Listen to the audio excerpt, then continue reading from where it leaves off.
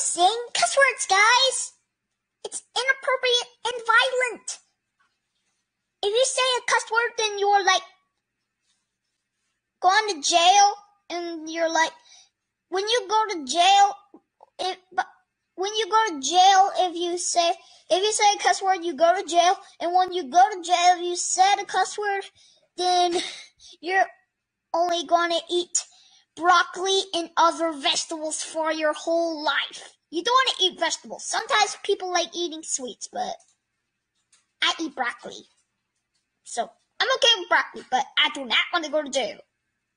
You cannot go to jail. And saying cuss words is illegal.